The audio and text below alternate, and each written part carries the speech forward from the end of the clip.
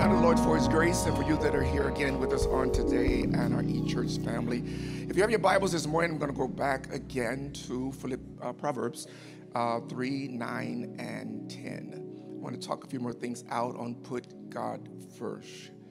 Proverbs 3, 9, and 10. Track with me. It's going to kind of twist and turn, but it'll get us to a point. Amen? Put that in the atmosphere. Everybody put this in the atmosphere. Put God first. Okay. Proverbs 3 and 9 particularly is what I'm going to focus to, but I'll read 9 and 10. And from the New King James, it says, honor the Lord with your possessions and with the first fruits of all your increase, so your barns will be filled with plenty and your vats will overflow with new wine. All the people said amen. We've been dealing with this concept and this subject and this teaching on putting God first. Be it the first month of the year, January, we're awakening ourselves and resetting our attentions and our purpose towards God. Putting God first means to honor him first. So we started it out like that within this year. And we hopefully it'll carry us on out as we keep going throughout this year. Again, the elementary rudiments of this teaching, many of you have been in the church a long time, and stewardship and giving and being faithful to God is elementary as you have matured as a believer. You're really listening to me go through this.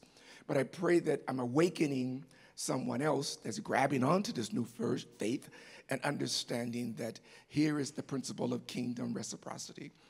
Last week, I told you that someone shared with me that a faith that is not tested cannot be trusted. So here it is again, sacrificing and giving, it is of faith. And God will test you. He will test you. He will prove you according to our words, what we said. Lord, if you give me a raise on this job, I'm going to raise my giving. I gave you 2 raises on the job, and your giving went in reverse. Because the more you get, the more you spend. Amen. But God somehow for us stays consistent. We're not just 10%. Some of you are 20%, 30% tithers. I get it. But some of you are still trying to get to the 10 so you can start just with that alone. So I want you to see this scripture before I get back to Proverbs 3. I'm going to come into it just a moment. Remember that everything belongs to God. Say that. It all belongs to God. Everything I have. Some of y'all don't want to say that. Go, tell your mouth to move. So everything I have belongs to God. Habakkuk 2 and 8. The silver is mine and the gold is mine, says the Lord of hosts. The silver and the gold belongs to him. Let me get this out up front. Okay, Pastor, I've been working for 45 years. I'm retired now.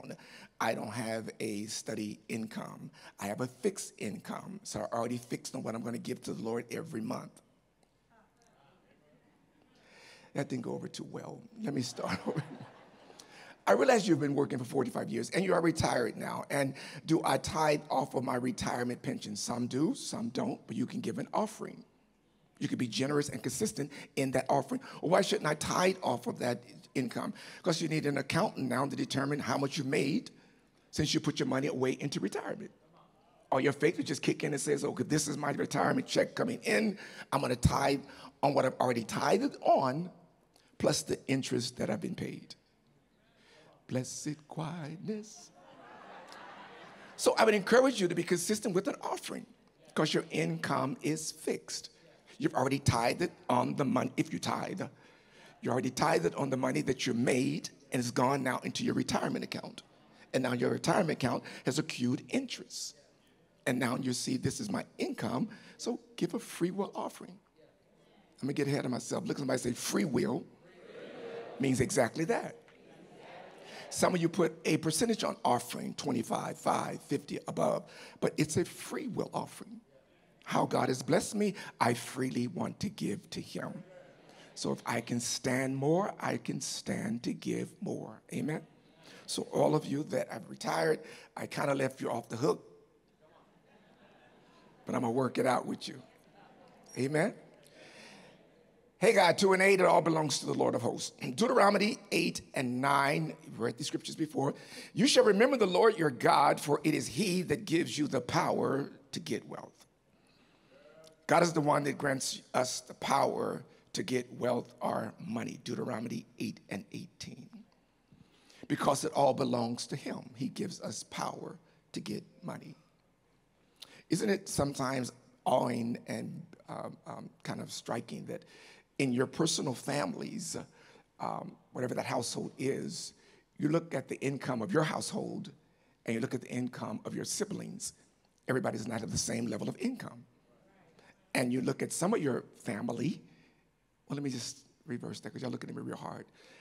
I look at some of my family and wonder, wow, they are much more sharper than I, but they're not making the income or living the life that I think they should be living.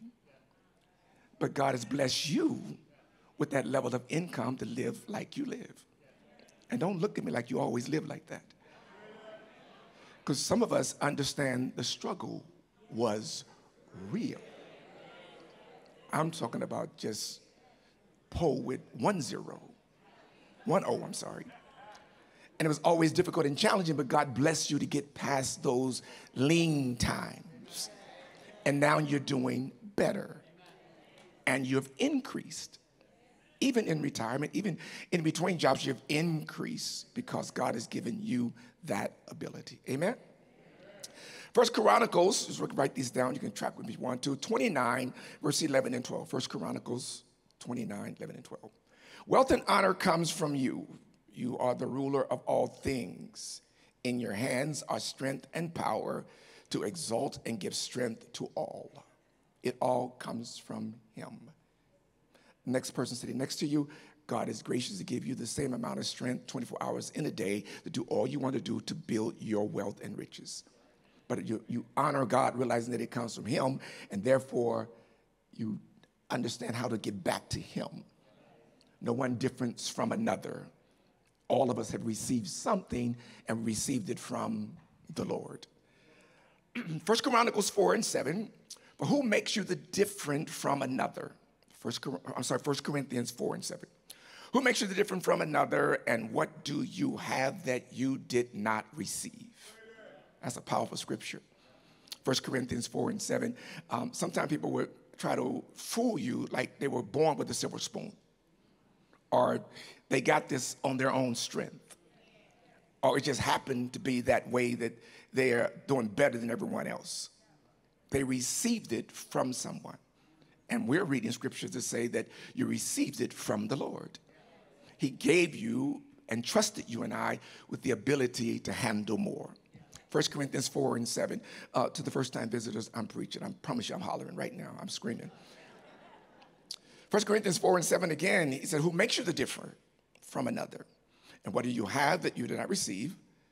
And you can only give, I'm going on out of that scripture, God makes the difference. He gave one, he gave one 2, and he gave one 5 talents, or abilities. The guy with the 1 talent went and buried it. The guy with the 2 reproduced 2. The guy with the 5 reproduced 5. But with the 1 talent, with the 1 grace God has given you, what am I doing with that talent? Am I producing with it, or am I buried in a hole, or being quiet and shy about it? I think I'm teaching on this so when AJ gets his contract, he'll remember when he was just barely playing and couldn't understand how to even dribble the ball. But now he's taking off from the free throw line and throwing it down, and he's living in San Francisco playing for Golden State. But he'll remember his church. He said, my pastor taught me about that, you know.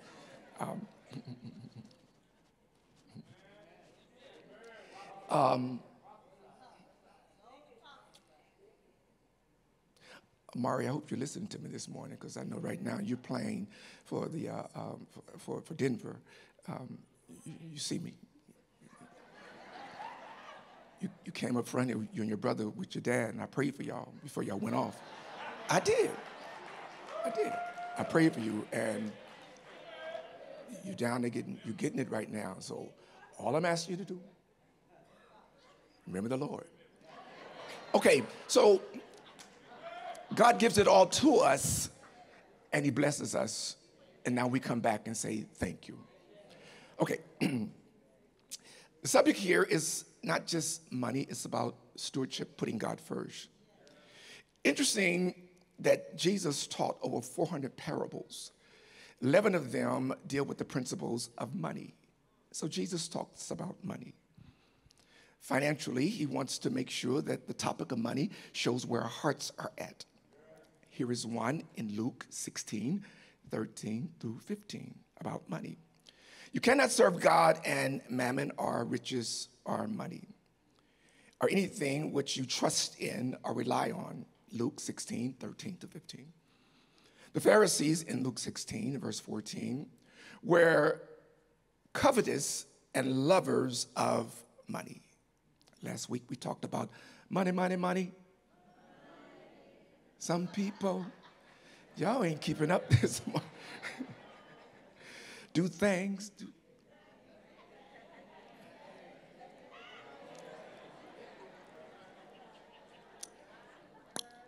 Anyway, the Pharisees here coveted, they were lovers of money. And they heard these things that Jesus said and began to, Luke 16:14, sneer and ridicule and scoff at him. Jesus says to them in verse 15, you are the ones who declare yourself just and upright before man, but God knows your heart. For what you exalt and highly taught among men is detestable and abhorrible or abominable in the sight of God. For where your treasures is, Luke, here it is, Matthew 6:21, he says that where your treasure is there your heart is also. They were caught up in how much riches they had and to look down on others. And they wanted to be praised of people. But Jesus says that's not the subject of money. It should not be your thought or your actions. 1 Timothy 6:10, he says, for the love of money is the root of all evil. Or the desire of money, or desiring, or chasing after money is the root of all evil. I remember years ago, I was in Los Angeles at my home church. I was a general contractor, and I was working 6 days a week, and I was trying to push in Sunday. I had to get that money. And I'm sitting in the pulpit next to my pastor, and he's sitting there looking at me, sees I'm antsy. It's like, is church over yet? I gotta go. He says, he looks down at me. He has to get up to preach, but he sees me being very anxious. And the introducer is introducing him. And now our pastor received none other than Bishop G. Grady Benton, and he doesn't even get up. He comes over to me and sits down next to me. He said, Clinton, what's on your mind? I said, it's time for you to get up. It's time for you to get up. It's time for you. He said, I'm going to get up in a minute. And we're on radio broadcast. Nobody's at the mic. He's sitting there. I says, what? I said, what? He said, I see you're very anxious this morning. Run up and say it real quickly. I said, Bishop, I'm good. He said, how's the work going? I said, well, things are going okay. He says, you got that money on your mind, don't you? I said, well, kind of. The bills need to be paid. So he went in his pocket. He still won't get up to preach. The church is waiting for him. And put two fingers like this, said, and he says, all right, I want you to take this money. Go on, take it. Go on, take it. Go on, take it. And by then, I'm like nervous, like, will you get up and preach? Or I said, what are you teaching me? He says, that's the deceitfulness of riches. Just when you think you got it, it's gone. Just when you think you got it, if you're chasing it, you'll never catch the wings of money. But if you chase the one that has the money, I read where he said the blessing will overtake you. So I stopped chasing the money. I started chasing God. They desired to be rich. They wanted to have wealth. They wanted to have a whole lot of money. But it was within reason. Not money was evil, but the love of money was the root of all evil. And sometimes you get too much, and before you know it, your trust go away from God. You'll start trusting in uncertain or deceitful riches. Amen? Yes. Exodus 23:12 says it like this. 6 days thou should work, and on the seventh day thou shalt rest. I'm not going to argue about the seventh day. The seventh day was the seventh day. Was it Saturday? Was it Sunday? It's a day of rest.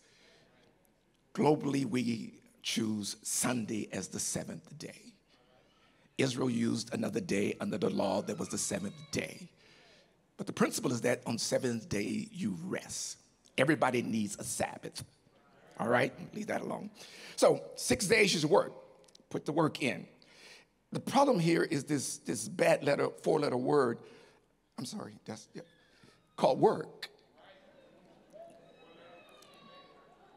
That scares a lot of people. Especially if I'm living down the hallway in a room that I ain't paid for and I should be moved out a long time ago.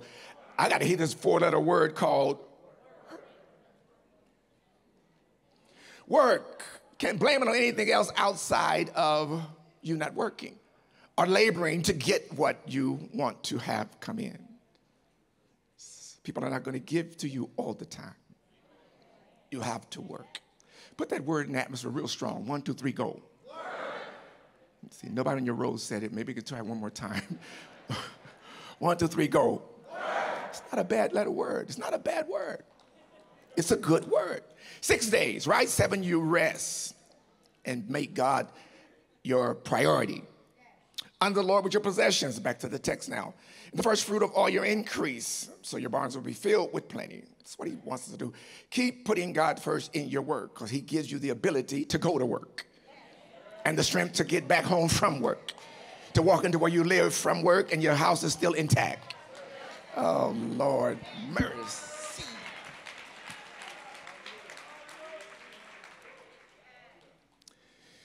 Your alarm does okay. Your Glock 9 will also help if you can get to it. Your dog will protect your house if he's not cookie hungry today. But God protects your dwelling and everything about you. Amen? Honor the Lord from your wealth is what he's saying. And with the first fruits of your produce, put him first. Compiling some more of this lesson as we put God first, I was thinking about those lean in-between times where all of us have dealt with, some of you are dealing with even right now, wherein that, I know that I'm supposed to give to God. I know I'm supposed to be consistent in my giving, but right now I am struggling, Pastor. I'm going through a difficult time. But if we set our goal on what we want to purchase, we will go to work and get that thing. I don't care how much we got to. We're going to make sure that we accomplish what we want to get. Amen? I don't know what the first, and Romans 11 and 16 says, if the first be holy, then the lump is holy. So if I'm taking out of all that I have to give to the Lord of the first of that, then everything else is holy unto the Lord. Amen? I like what Dr. James Pierce said when he was here. He says, honoring the Lord is restoring a mindset. It is also renewing our commitment to God, and that is also revolutionary. It's a mindset. It changes. It is a sudden change that God now, whatever category you got him in, some of you already have him first, good for you. But others are like, I got to now readjust my schedule to honor God first. Amen? Here it is, better. Maybe you can catch it. I got a car. It's almost paid for. I'm handling the payments, but I'm tired of this car. I want a new car. And I've been watching the TV that they'll give you, what's that, that thing, and give you down payment. You can come on down there, good credit, bad credit. No, yeah, you guys been there. And then go down and get your car. And you know already, if I go and stretch myself with this new car, I'm not going to be able to handle this. But because I go and I touch it, oh, Lord, Jesus, the Bible said, if I walk around it 7 times, it's going to be mine. If I touch it and agree, I'm going to put my feet on it, get in my both feet in this car in the name of Jesus. I believe God is speaking right now. It's mine. And you're only working 3 days a week. It's mine. I see it coming. It's going to happen. It's going to happen. And then the car salesman come out and says, praise the Lord. I knew God was in this from the very beginning.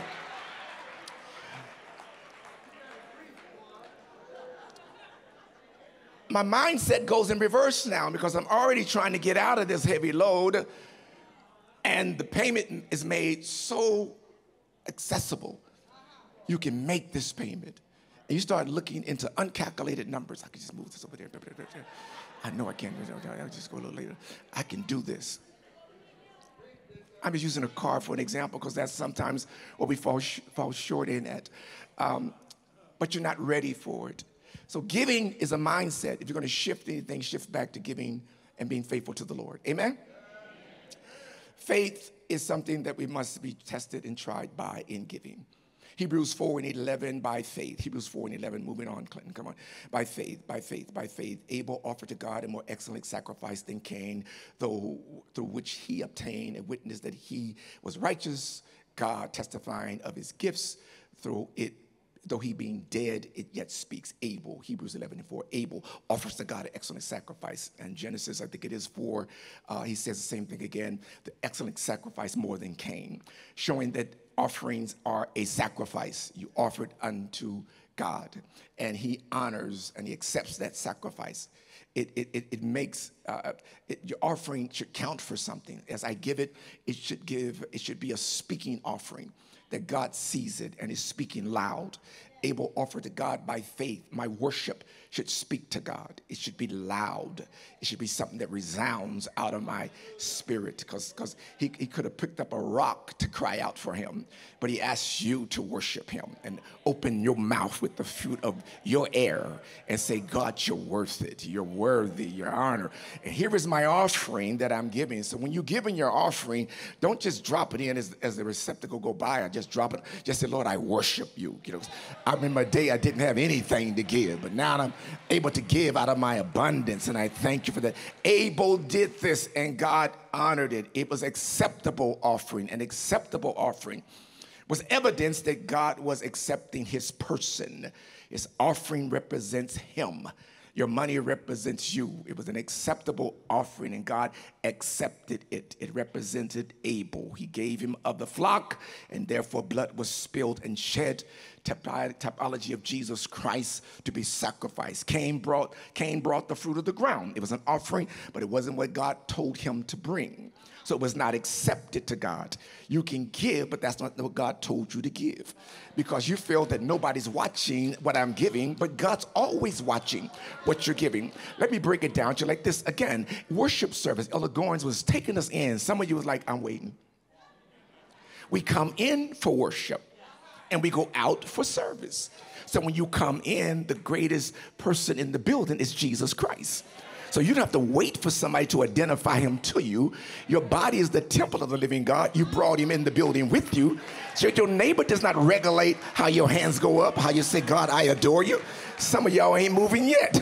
You must don't know whose air you're breathing, but let me remind you again, it's not your air, it belongs to God. This word here in Genesis and Hebrews challenged Cain. It challenged Cain to do better. If you want to do right, Cain, you can do better. We can all do better. I can do better. We can be more prepared to put God first and doing it in a better state of mind and giving and talent and supporting. Amen? Offering speaks loud. It speaks loud. It speaks so God can hear it. But without faith, it is impossible to please God. He that comes to God must believe that he is his rewarder of them that diligently seek him. Offering speaks loud. Last week we talked in Mark 12 about the woman with the poor widow's offering, and her generosity was so seen that Jesus told the disciples, check this out in Mark 12, 41 and 42. Look what this girl is putting in the receptacles. And I hear these 2 small coins are speaking loud. It wasn't the quantity of the offering, but it was the quality of the offering. It was the generosity in which she gave, and she gave generously. Again, the sacrifice of worship, the sacrifice of giving, the sacrifice of praise. You give it generously unto the Lord. Watch what the Bible says in Proverbs 11:25. The generous soul shall be made rich, and he who waters will also be watered himself. Proverbs 11:25. Being generous, having the spirit of generosity, the Bible says you will be made rich. And as you water, God also will water you. A generous person will prosper in whatever they do. God will refresh you as you refresh others. Being generous is a beautiful thing. God loves for us to give bountifully or give generally or give liberally. Give freely. 2 Corinthians 9:6. As we give freely, God gives back to us. He encourages generosity in everything you do. Remember, whosoever sows sparingly shall reap sparingly. 2 Corinthians 9:6. Whosoever sows generally will reap generously. Generously reaping is what God wants us to do, giving and also receiving. As we give, we must decide. 2 Corinthians 9:6-7. We must decide within our hearts what we're going to give, not reluctantly, under compulsion, for God loves a cheerful giver. Generosity is more than just giving something physically to someone. Generosity is about sacrifice. It costs your finances, it costs your time, and it costs your talent. But you give it to God as unto the Lord. There's a spirit of generosity. I think I'm going to stop right in here. And I said that last week. I'm going to bring it back up again about honoring the Lord. And the spirit of generosity is seen in Romans 12 and verse 7-8. Generosity is a gift. And some have the spirit of generosity, but there are also some who have the gift of generosity. Years ago, again, when we first started pastoring, there was two people in the church, Mother Mary Queen and Deacon Velton Queen. And the first year I was pastoring, they came to the front of the church. I'm doing my offering call, and they stood there. I said, okay, did I do something wrong? And I'm trying to learn how to get my message together, which I'm standing there for. They said, we have our offering for the year. Now, I've been in church a long time. I've never seen somebody come to the front with the whole year's offering. I'm thinking, well, how do you know what you're going to make? Well, she said, I already looked at my income. I know what I make a year for my job. I know where I'm going to get overflow from. But here's our offering from the year, for the whole year. And here's my first fruits. Here's all your pastor's anniversary offering. So don't ask us nothing when anniversary comes around. I'm giving it all to you up front. Her and Deacon Queen stood there, and they started counting it out and coming out. Cash, thank you. And I'm just this young preacher. I never seen this much money in an offering plate. Our basic Sunday morning offering is like $300. And they're counting out 2003. I said, well, Lord Jesus. And I knew what needed to be paid. So I took it all. I prayed over it. I blessed it. I said, wow. So I said, Mother Queen, why are you doing this? And she introduced me to this scripture in Romans 12. She said, I don't sing. I don't usher. I don't do any other ministry gifts in the church. My gift is the gift of generosity. I said, wow, Mother Queen, pray with me that the Lord would give me 100 members like you. Just gave up front. And still they gave throughout the year, whatever the revivals or misses and things we had going on. But she let me understand her gift was the gift of generosity. And that was a beautiful gift to have in church. And I know in this ministry, some of you do it all the time. You have the gift of generosity. You love to give. Sometimes you give to the wrong people, but never stop your gift. Just know you can't go back and give to them again. It's a beautiful gift to have the gift of generosity because they honored the Lord. And they were blessed because of that. Because they were gracious, God always was gracious towards Deacon Queen and Mother Velton Queen. Celebrate them in this house.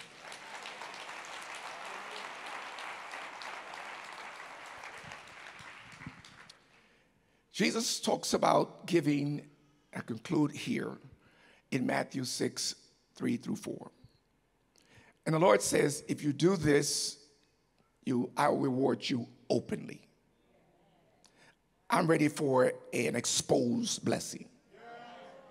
I'm ready for God to just show me off. For when my enemies come back and think I'm dead, I'm looking better. What the devil meant for evil, God turns it for good. What sickness wanted to do, God canceled it in the name of Jesus. Help me, help you, help somebody say, God's about to show you off.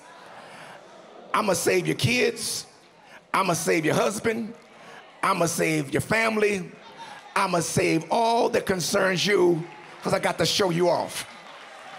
I'm going to use you at the next family gathering to say, won't he do it? I need a witness that I can show off.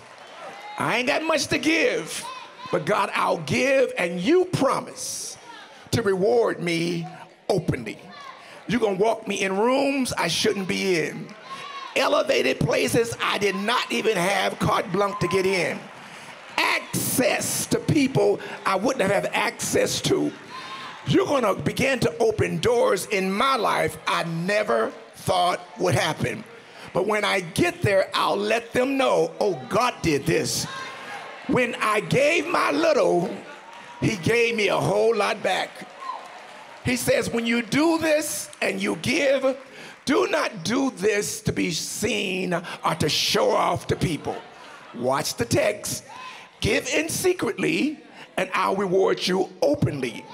The hypocrisy here that the Pharisees wanted to give and let everybody know what they gave. Jesus says, well, you have your reward. They'll praise you for your big offering. But if you give in secret or from your heart, you can still say this, I'm not giving to be seen, but I'm going to be seen giving. Because Jesus is watching and somebody else is being encouraged by what I give. Not showing it off, but to be seen giving. Well, why are you giving that much? Because I want a whole lot back. I give because it was given to me. I remember very clearly going around from offering and dropping a handful of pennies in the offering receptacles. You ain't got to bring pennies no more. And you should thank God for every dime in your account, because the bank could dry up tomorrow, but God's got the bank covered because your money is up in there. Oh, come on, church. Alms is charitable giving. When God prompts you to give alms, is what he's talking about here, it's a charitable giving. And you got to be careful, because some have entertained angels unaware. So this might be a setup. I'm going to put this person right in your path to see what you're going to do with your frugal self. Yeah, gotta watch my money. You better watch it, all right? And make sure you're able to distribute it as God tells you to distribute it. Alms is charitable donation. To give to the poor is not to be audibly talked out, I did that. No, you have your reward.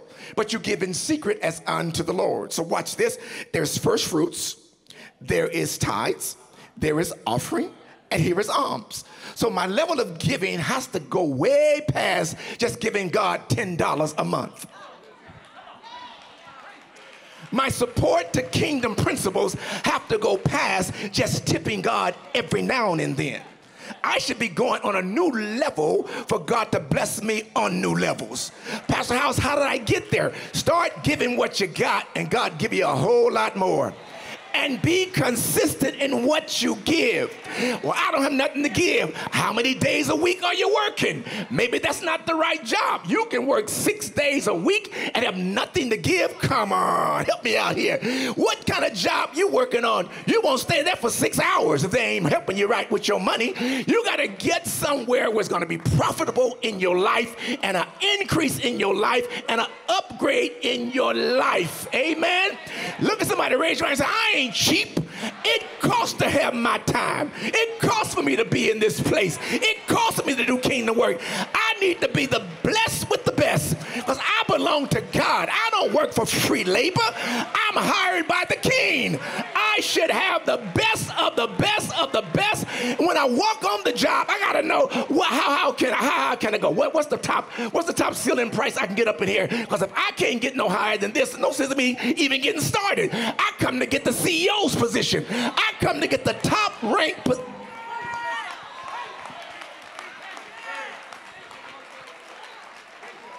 Shake two hands, tell them, don't sell yourself cheap. You're valuable. You're more valuable than that. You're more valuable for that. Put God first. He will reward you openly. Come on, rest on your feet. God bless you.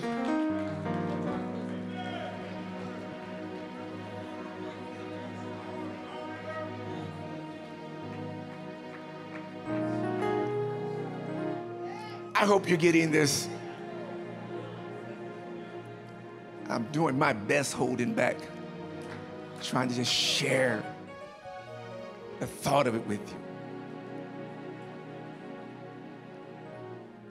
Bow your heads, close your eyes. Think of me, wealthy. no lack, struggle over, living in overflow, not fantasizing, but living in reality, more than enough. I am the lender, not the borrower. Blessed to be a blessing, to increase the lives of others. God is trusting me in this season to see if I could shift my mindset and put him first.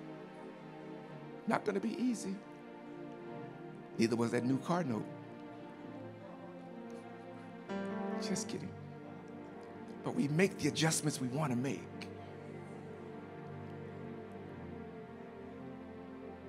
So, Father, thank you for the provision you've given me and the sustainability you have kept me in. Expand my thinking. Open up my understanding. I'm not afraid of work. Work is my best friend. Me and work get along just well. Because your word says in Proverbs, in all labor there's profit. So if I labor and I put the time in, I'm going to get profit. I'm going to get reward. And what I labor in will be the determination of the reward rescinded back. My family needs to increase so I can be a blessing to the kingdom. That I can be more fruitful to give to those who have not. Jesus, your word says, the poor you have with you always. But I thank you, Lord Jesus, my name is not on the poor. My name is on the rich, the blessed, the abundance, and the profitable. In the name of Jesus. Yes, there has to be some poor, but that will not be me. I thank you for the increase in my life. Now, Father, I expect my open reward in this life. In Jesus' name, amen. If you believe this word this morning, come on and celebrate the Lord.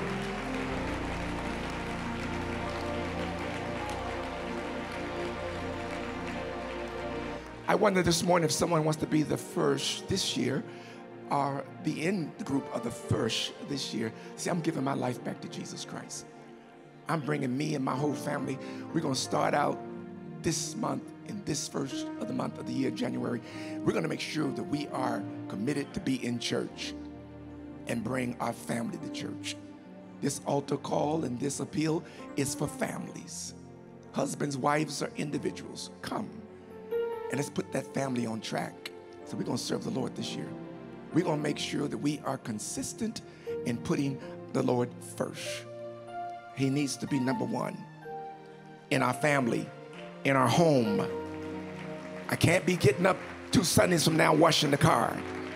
I got to be getting up, coming to the house of the Lord. I get in online to the house of the Lord and put my family first. This is a family call this morning. You know your children. They might not be with you this morning, but you have to stand in the gap, gentlemen and ladies. Say, my family is going to be number one. Serving the Lord and being in the house. If I can give all this time to the paymaster, my family must realize you need to give some time to the house of God. Come on. Come on. Just stand closely. Stand quickly, family. My family's coming back to church, Pastor. My family's coming back to the house of the Lord. I'm believing the Lord for my whole family to be consistent in the house of the Lord. I must do this. I am the seed this morning that's being sown. I'm the gift that's being presented. We can't fall off now. We have to make sure we keep putting God first.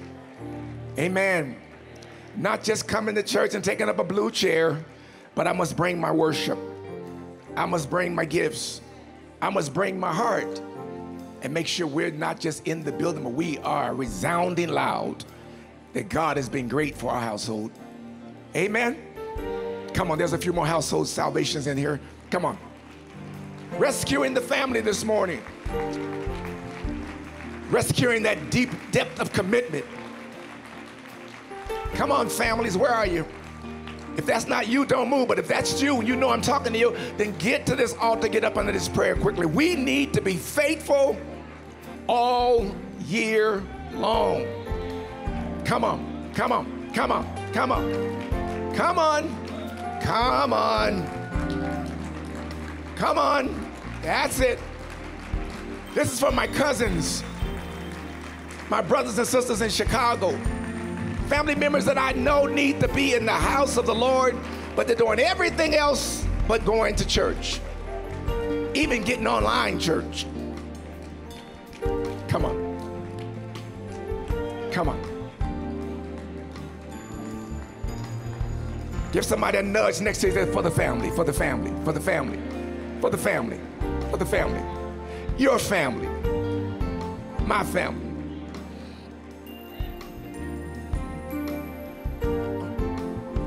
Good. Hallelujah.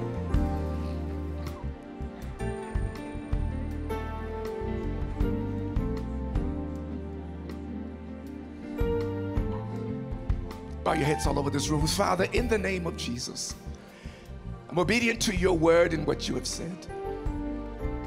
It's our heart's desire to put you first. God, that you've given me this family connection, this tree. I'm bringing it before you this year first. We do everything else that we desire to do, but we put you on a schedule that seems to be sporadic.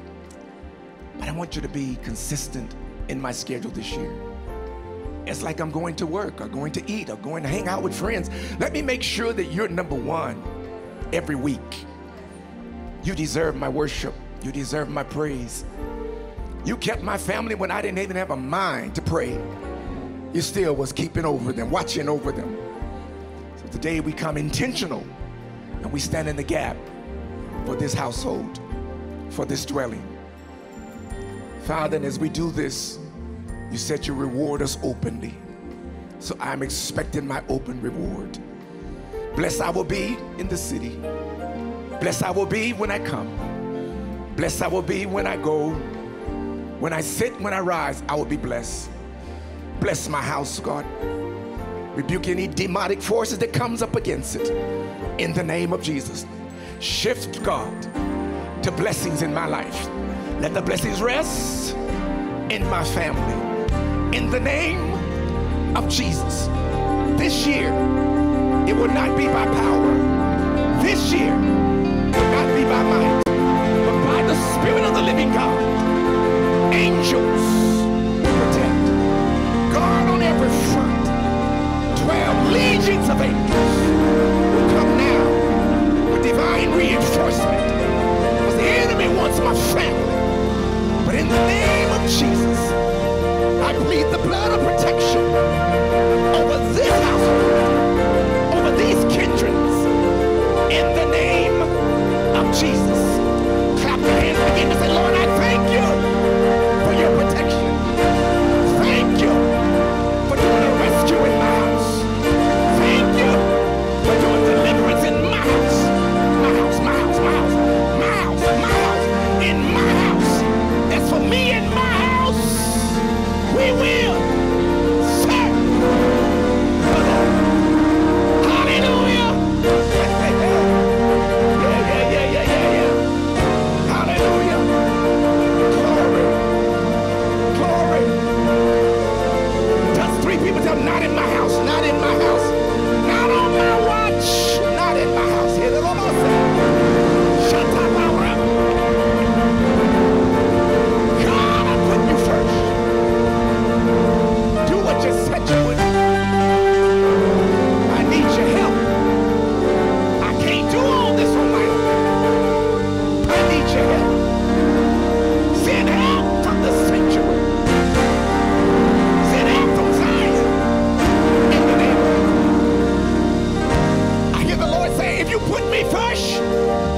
Seek me first.